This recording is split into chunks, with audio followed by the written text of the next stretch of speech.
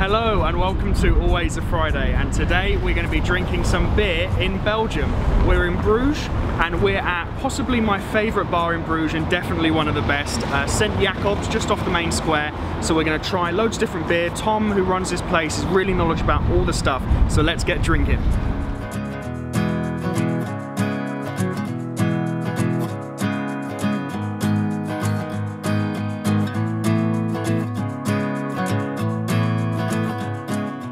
Rebecca's going to have the fruit one. The fruit one? What one? The peach? Peach beer? Yeah. And I'm going to have your favourite. The whiskey one? The menu, the whiskey one. It's 10% whiskey aged. That's just a low percent for Belgium, right? Well, that's true. Yeah. Easy going. Yeah.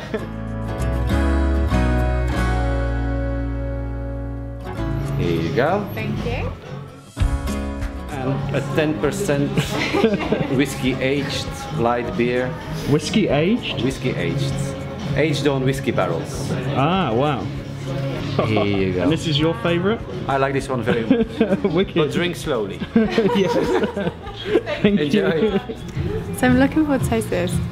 I like beer, but I like the different flavours you can have with it as well. And I think they do this peach, raspberry or cherry. So I had to go for peach. Oh wow, that's dangerous. You could just drink so much of this. Really? Yeah, it's really sweet. But it's also got that kind of kick to it as well that makes it really unique. Nice glass as well, right?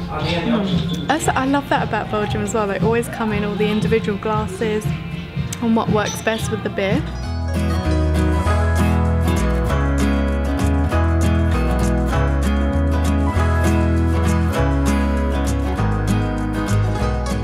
Honestly, it's so tasty. I could drink like pints of this. And I love beer, but I can't drink like too much, like volume, whereas this, yeah, you can just tuck this away. So whereas Rebecca maybe started off quite rightly with a little bit of a lighter beer to ease us into things, I went straight with this 10% beast of Adrien Brouwer. I think I'm pronouncing that right, but I'm probably not. And it's a whiskey oaked, as Tom said, Winter Wood 2018. It's whiskey aged in whiskey barrels, and yeah, it's only a light 10%, which for Belgium isn't even that much. But this was apparently Tom's favourite at the bar, so he must know a thing or two, right? Oh wow, that's really good. I'm not a huge fan of like really dark beers, but even though it's 10%, it actually tastes really light. Like chocolatey undertones and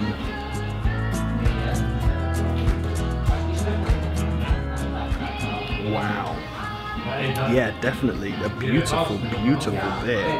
I can see why this is his favourite. It's like crazy how like it looks so dark and strong, but it's actually quite light, and you can taste that it's quite a strong beer, of course, but it's definitely sit back in a nice comfy chair, slowly sip away with this. Be careful not to drink too much because it is incredibly strong.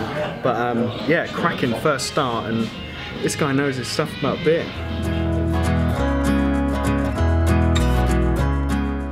So we just asked Tom, because I said like, wow, this one's so good, and he said it's a winter beer, and apparently it was voted the best winter beer of 2018, which that's a pretty good beer, right? And basically a winter beer is traditionally a bit darker, a little bit heavier, and also, funnily enough, a little bit sweeter. So that's why he said it's a really dangerous beer, because it just goes down so easy. It's just so cool to have like Tom is such a nice guy behind the bar giving you all these like interesting facts about the beer, and he really knows like what to get you and stuff like that. It's so cool, especially in Bruges as well.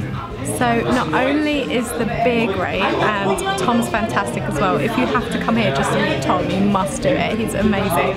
But also the atmosphere, the way it's all laid out, it just makes you feel at home straight away, and it's just so comfortable. Everyone greets each other. It's like really like family, friends vibes in here, and just makes the whole experience even better. So this has all of the different beers in it, and they are all brewed from the Roman brewery as well. Actually says a little bit about it in here, and it's the oldest family brewery in Belgium, and its tagline is "Creating pleasure since 1545." But yeah, so we have all of them in here, just having a look and see what we fancy as well. There is a wheat beer. Is it wheat beer? Nathan loves a wheat beer, so maybe one of those next. So I think we're gonna go for the wheat beer for me. If you do a wheat beer, and Rebecca's gonna have the hanging. And the regular one or the wild one? Whatever you suggest. Is it soft or more hoppy? I don't know. Soft is good. Maybe the hand system. Yeah? Yeah. Okay.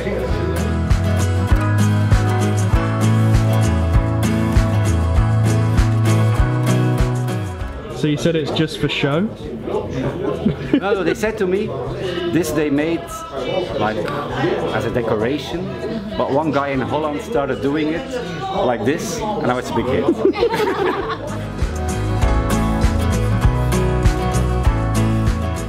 And the wheat beer. What percent is this one?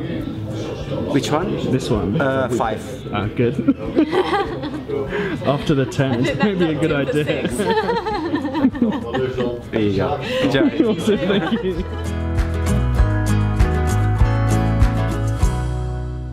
So we're now on our second round of drinks. This is Strop.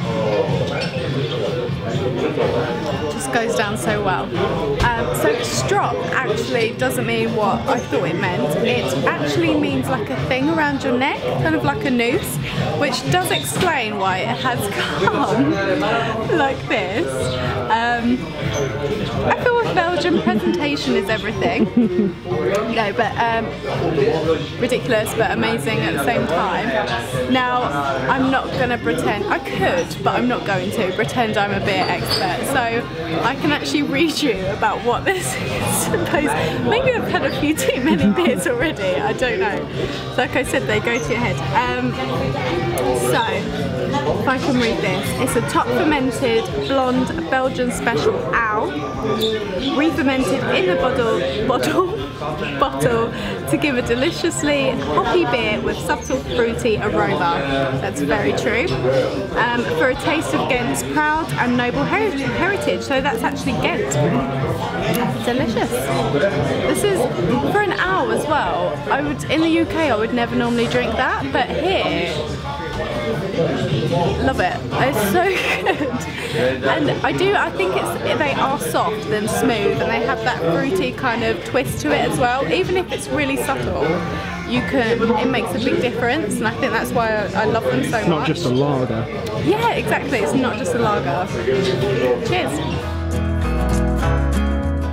So the first beer, which was a 10%er, hit me for 6 a little bit. That's a pretty strong beer. So the second one, I've gone a little bit lighter at a 5% wheat beer.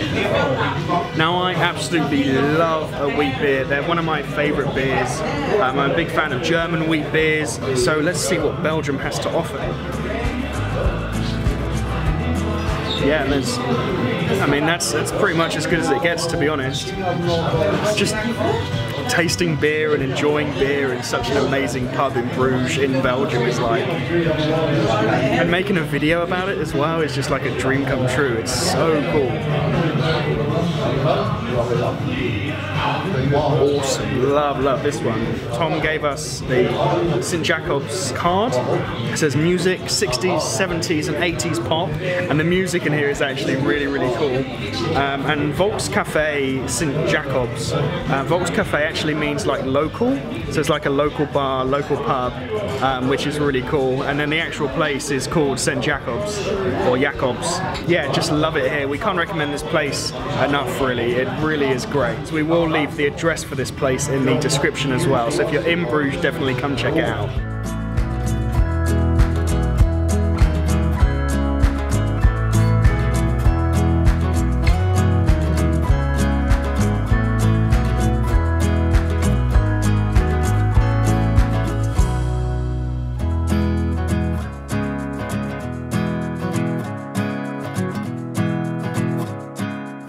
Your fruit of the day.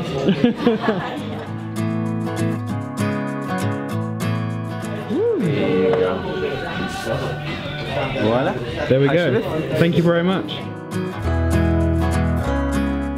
Moving on to our third and final round, and this beer is Ename.